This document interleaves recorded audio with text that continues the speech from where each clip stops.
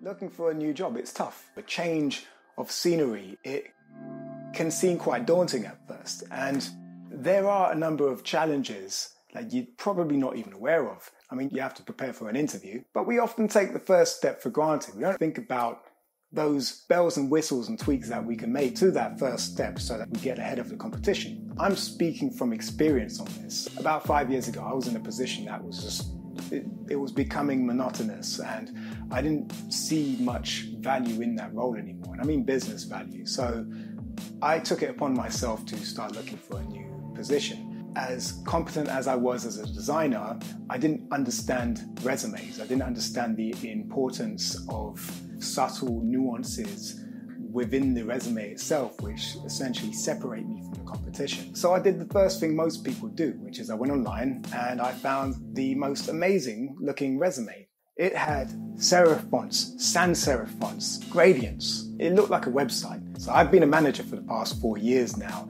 and I'd say on a daily basis I receive up to 8 resumes. And within those 8 resumes, I probably put through at least 4 into a first stage interview. And there's a reason for that. And that's essentially the purpose of today's video. I'm going to showcase various methods that you can create a resume which is going to serve its purpose and get you into that first stage interview. Where do we start? Okay, so the first thing to consider is your resume is going to go through a journey. So in order for it to reach its end goal, it's going to have to reach a number of touch points along the way. Touch point number 1, the recruiter. A recruiter doesn't understand the intricacies of your field, but they will be making use of a database. Now that database will essentially collect keywords and descriptions which are relevant to the role that you're applying for. Now, don't get me wrong, as well as that, the recruiter will also be evaluating certain aspects of the resume, such as employment history, how long they've been in that role, and you will be asking the potential candidate a number of questions related to their skill set and their experience. But for that first stage, when that resume gets through, when you have, say, 100,000 resumes, pretty accurate number, going through your system, you're going to be relying on that system to pick those keywords that match what you're truly after. With that in mind, the first stage is you, as a potential applicant, have to ensure that you are including all the keywords that you need to include. For the sake of context, let's say you are a UI designer and you need to ensure that within your employment history section that you're including keywords within those responsibilities. So it's not enough just to form a narrative, you need to include words which are going to be picked up from their system. Now let's move on to touch point 2, the hiring manager. And once I receive your resume, I am going to be evaluating it more from a specialist point of view. I will have business goals in mind, but I will also be considering if you're a good match for my team and a good match for myself as well. Now, how do I do that? Now, without going into too much detail on this, I can evaluate your persona within the responsibilities section of the resume. So for example, depending on if you include collaborating with people within your responsibilities, what your day-to-day activities are in the job, if those responsibilities don't focus on efficiency and competency and teamwork, then just from that alone, I can kind of tell what you're about. Or I could be completely wrong. And you don't want to give us any leeway to get things wrong, which is why you need to get that section right. So key things to remember when you're including information in regards to your responsibilities is discuss responsibilities that showcase your efficiency and your competency within the role. And additionally, if you have collaborated with people, which I'm sure you have in some way, always find a way to include that as well, because that is vital from a managerial point of view, looking at how you will connect with the team. Touch point 3 could potentially be the team. Now, the team won't necessarily be evaluating your resume from the perspective of a manager in terms of business goals. It's not to suggest that the team don't care about business goals. Notice my smirk there. But they are very, very cautious with who joins their clan. So they will be looking at the intricacies within your resume which showcase how you will work as a team with them.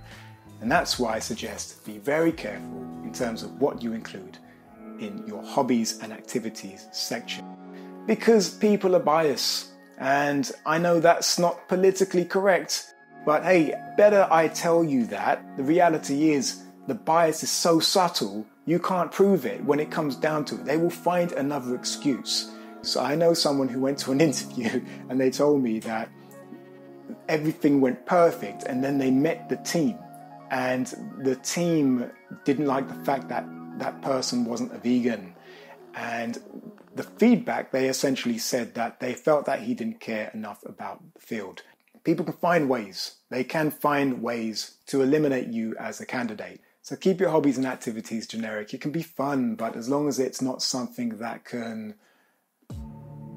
elicit some sort of reaction from someone who disagrees with your point of view.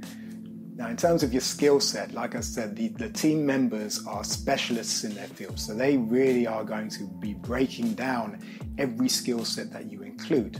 So if you are a designer and you include a skill set, for example, related to coding. So if you state that you know SAS, but you don't know SAS, don't include SAS. And what I mean by that is if you've played around with SAS, just be wary that if you go into an interview, that whoever specializes in that field might ask you questions about that specific skill set. And if you're not prepared, then you could come across as being dishonest. And dishonesty is a big no-no, even if you didn't mean it. I'm sure you're a great person, but just be you.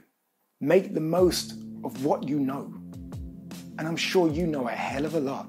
Don't overconvolute your resume because people can see through those traits. Keep it simple, concise, to the point. Regarding your employment history, you want to tell a story from the first job that you ever had, whether it be freelance, contracting, from when you were in a junior position to midweight to a senior role to management. You want to give across this journey of progression. So when you're writing your responsibilities within the employment history, make sure to create some sort of narrative so that it flows and we can see your accomplishments over the years and get an understanding of who you are as a person at this first stage. You might be wondering, as a designer, what about the look and feel? What about it? Of course, that plays a large role as well. As a designer, you know what you need to do. Keep it simple. Simple. Don't overdo it. You can find a free version of the resume right here. You don't have to make it. I've made it for you. Yeah, I'm great. Go in my description, you'll find a link to a free resume. You'll notice that resume is made in Word document format. Now, the reason for that is because we want your resume to be easily accessible to recruiters, each touch point. Additionally, if you want to support the channel, you can also find a premium version as well, which will include 4 variations, essentially be branded in different ways. If you want to give it a little bit more oomph and create something that's a little bit more impactful, give it a go. That's it, guys. Be confident in your ability. Take care. If you have any questions about the industry, give me a shout. Anyway, peace.